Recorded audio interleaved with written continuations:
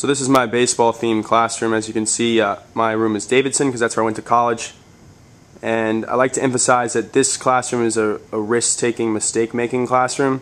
I want the kids to know that the second they walk in the door, this is a safe place and that they should take risks. And it's fine if they make mistakes as long as they learn from them. And then to carry over with the baseball theme, we have Jackie Robinson stealing home. I'm going to pan around so you can see other aspects of the baseball theme. Here is my scoreboard, which I'll elaborate on in a little bit. This is a way for students to get individual call-outs, which I will talk about a little bit later as well. Notice that there's baseball stuff all around the room, including a bench in the back. We're going to go over here. More baseball stuff. Makes it fun. It tells them a little bit about me. We have our leaderboard over here, which I'll elaborate on in a second, but I do want to draw your attention to, I have a countdown till the leap, which we call the big game, staying with the baseball theme.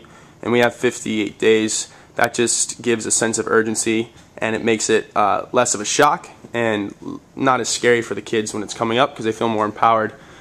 Again, we have some more stuff just to make it fun with the trophy cases. Kids get to sign baseballs over here, which I will talk about in a second. And I'm going to go over here where you can see the structure of my class. Here's an agenda. Instead of having a do now, we have a warm-up. And practices are our homework. Then I do a Mad Minute or a little check-in quiz, and then the actual lesson is the workout. At bats is when the students get to do the actual practice at their seat, the independent practice. Bottom of the ninth are what I call exit quizzes. We have a top 10, which I'm going to talk about right now as well. Top 10 is just something that we use within our school to monitor behavior and track how well a class is doing, and we can give rewards for it. Here is a top 10. Even if you don't do it within your whole school, you could do it between your classes just in your room. So that's something you can do. Cool.